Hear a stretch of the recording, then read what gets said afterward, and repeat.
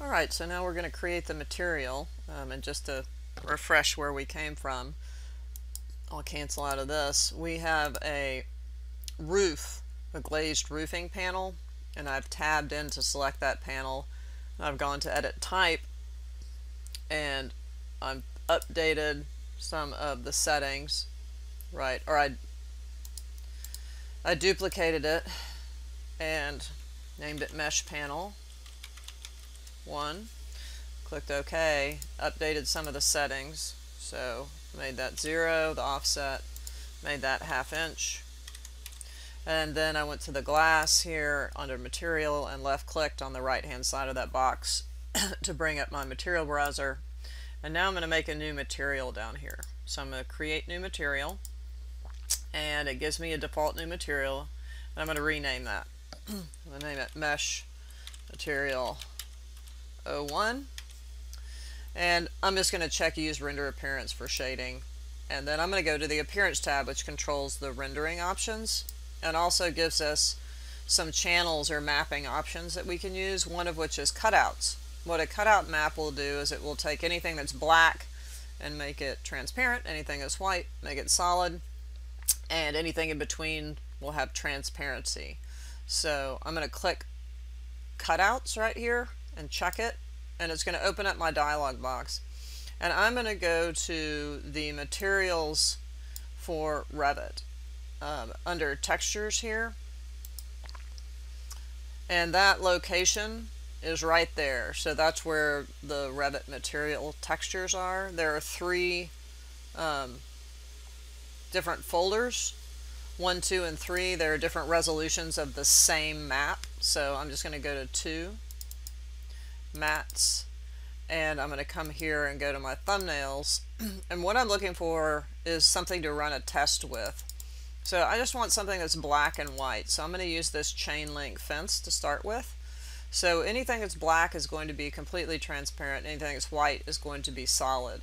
So we have 2, a ping and a bump map ping. So one's a cutout map, so you can see this one's a little bit more contrasty than that one, so the white and the black. This one actually has a picture of a chain link fence, so I'm going to pick this guy, and I'm going to click open, and you're going to see up in my box, and let's see if I can change this to white, if maybe it'll be more apparent. Yeah, you can see that it starts to cut that piece up.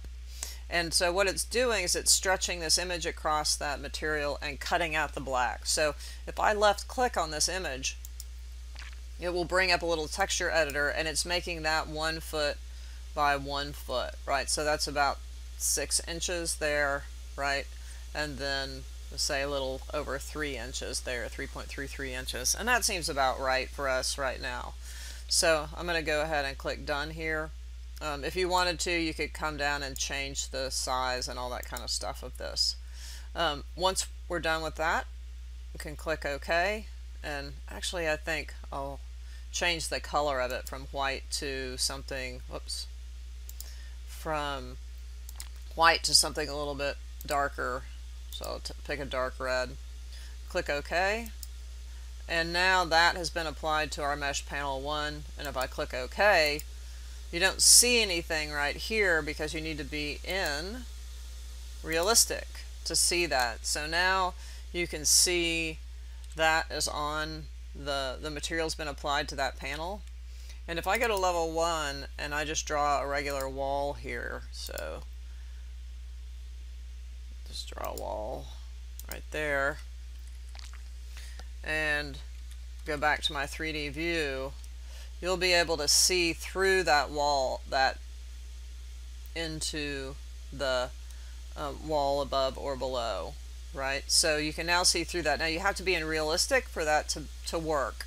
So if you're in a hidden line, it's going to go back to solid. So it will also render like that when you hit the render button, and it will cast shadows and do all that stuff. Alright, so when we come back, what we'll do is, and you could apply this material to a ceiling if you just needed a grid. The thing that's nice about this is that if I pick this and go to edit type, and let's just add some mullions, so I'll just add some 1-inch square mullions here and a division. You can actually make a grid really quickly with this. So if I just do 1-inch squares down here, and then I'll set my layout grid to fixed number and fixed number and click OK. And now I have a ceiling grid. And in the next next installment, we'll make one that has a different, we'll make a perforated panel and then maybe just a rectangular grid. Okay.